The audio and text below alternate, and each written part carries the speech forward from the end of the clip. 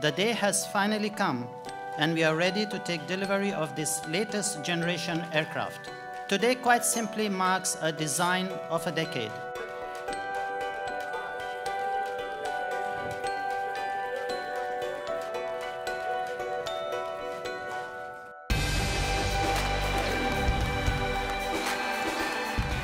After 7 years of development work, we are delivering the first A350, the world's most advanced long-range aircraft in its category. The 350 is a very special aeroplane. First and foremost, it has 25% less fuel burn. It has very low CO2 emission, and at the same time, it has a very low noise emission.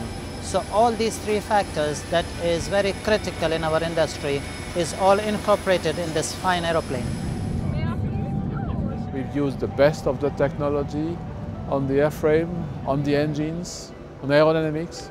We've used the best of the technology in the cabin to provide the best comfort to our passengers.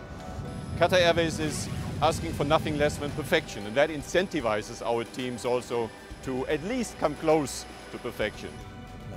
To launch a brand new aircraft like this after the years of design, planning, building, testing, and to physically hand it to the customer and say, now it's yours, it's a monumentous event. It's a great day for Qatar Airways. I'm extremely proud to have been at the beginning of this program. It's really a very momentous occasion for me and the people of my country.